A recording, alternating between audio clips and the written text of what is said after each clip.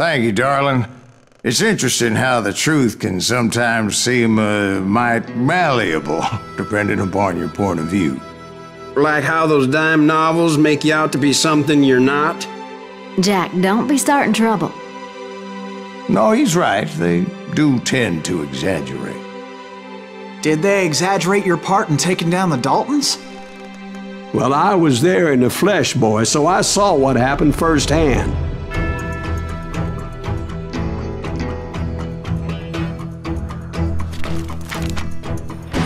Those Daltons were lawmen once, before they all went bad, robbing banks and trains clear across the territory. Until Coffeeville, of course. I was one of the citizens who took up arms that day. Fighting on the side of right? I did my best, sir. We all did. It was early morning. One of my friends was a local gunsmith, and he handed out firearms to anybody who'd take one. You see, the Daltons got it in their heads to rob 2 banks at the same time. 2 banks on the same damn street. Story was Bob Dalton's girl was always riding him about how he had no ambition. Oh, you're nobody next to Jesse James, she'd say. Finally, the bastard took his brothers to Coffeeville just to shut her up. Right. It's always the woman's fault.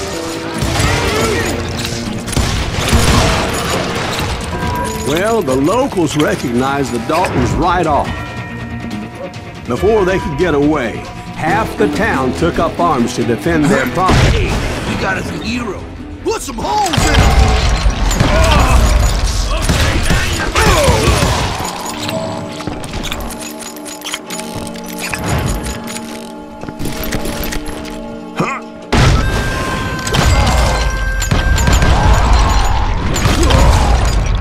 The brothers paid dearly for their stupidity, but everybody knows they had it coming. There's more to it than that.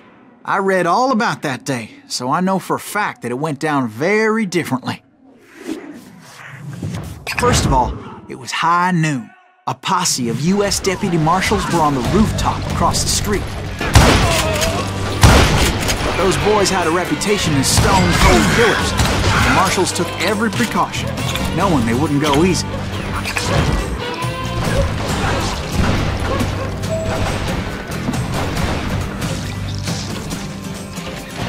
The marshals tried to get the Daltons to surrender. They'll give up eventually. We just gotta wait till some of the bitches out. This bounty hunter knew that the brothers were far too proud to ever lay down their guns.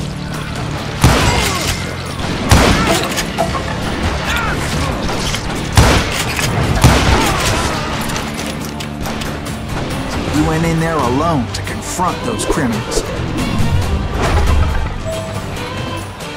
One of the marshals shouted, "Where are you going? Are you crazy?" Hey, where do you think you're going, dumbass? That rifle's mine. But he paid him no mind. He saw a way to get around to the back of the bank. Then he figured out how to hit the Daltons from a direction they weren't expecting.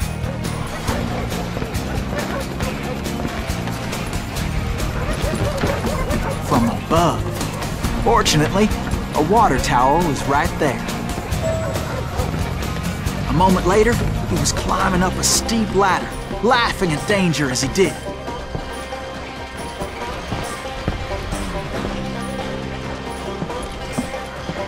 It was brave men like him who risked their lives to tame this wild country.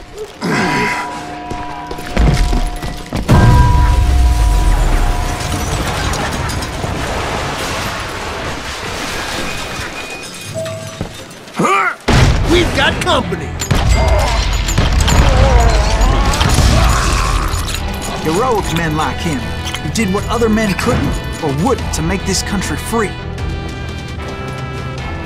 Jim Bowie and Davy Crockett, who died defending the Alamo. Is that Silas Greaves? Son of a bitch!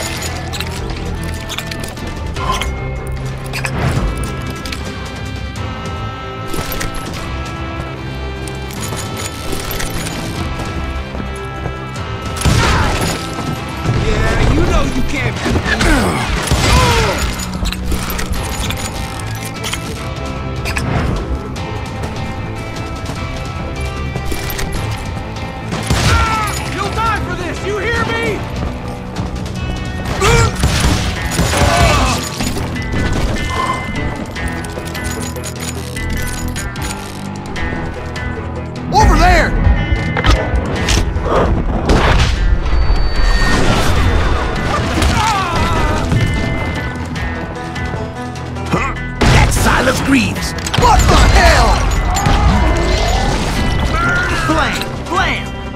came away victorious, taking down those thieving Daltons.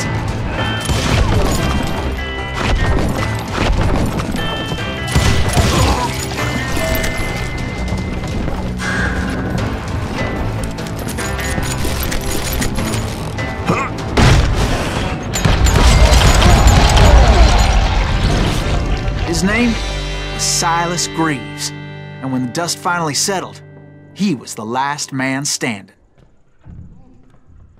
Sorry, kid, but that just wasn't the way it happened.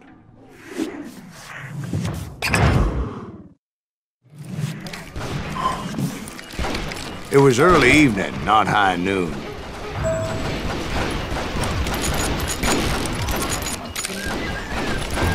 I was late to the party and Coffeyville was already up in arms. The Daltons blew up a safe and were all set to hightail it out of there. Look at that son of a bitch! Those pathetic deputies surrounding the bank were dropping like flies.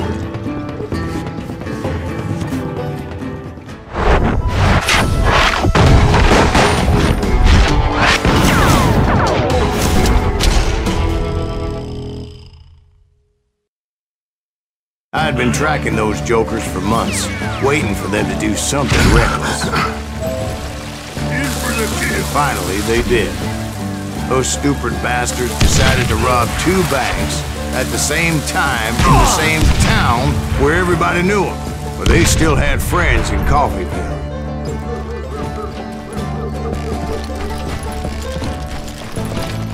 You gonna need a cannon!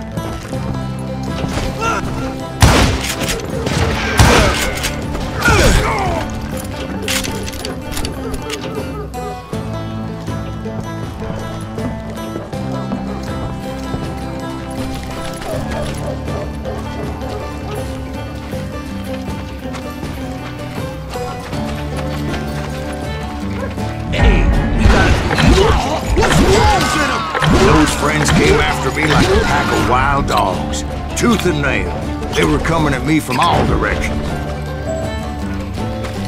I caught sight of the Daltons running with the money and didn't want to lose them. The problem was, they knew the town better than I did. And to top it off, I found myself in the middle of another shootout entirely. Did the Daltons hole up in somebody's house? No, it was the Smiths, I believe. They were cousins of the Daltons. And they were shooting at the Browns, who were shooting at the Daltons. Which wasn't any surprise, because those 2 families have been feuding forever. And since the Joneses are related to the Browns, they shot at the Smiths, pissing off the Heimhoffers, whose daughter recently married a Smith. Well, bullets were flying every which way as all the old feuds in Kansas caught fire all at once. There was a hell of a lot of pissed off people in Coffeyville that day. But that's just the way life is sometimes. Shit happens.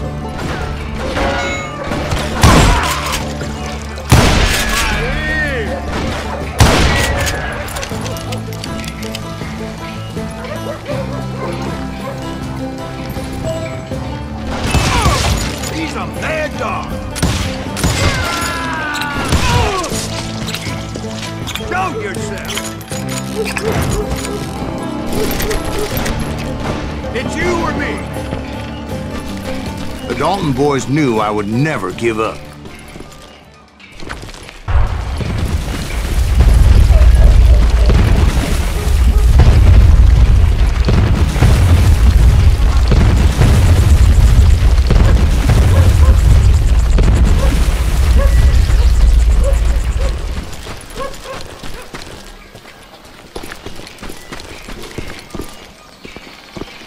It was him, the youngest.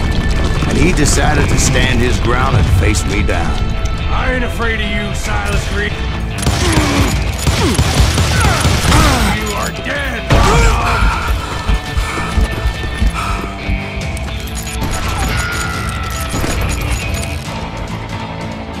gonna send you to the bone or...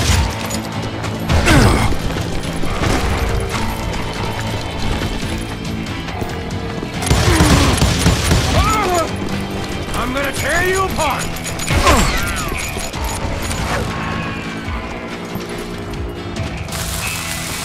Coward animal! Gonna beat you like a red-headed stepchild!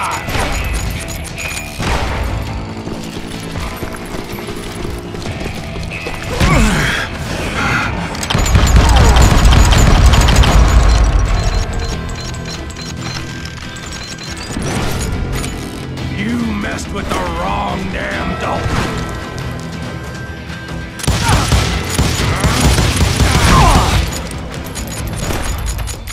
It's hog killing time.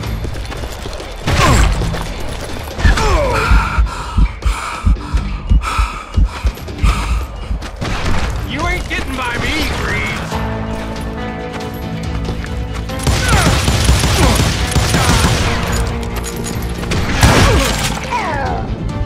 But Emmett Dalton survived the robbery in Coffeyville. He's the only Dalton who did. They say he was shot 23 times. Well, Dwight, who do you think put all those damn holes in him?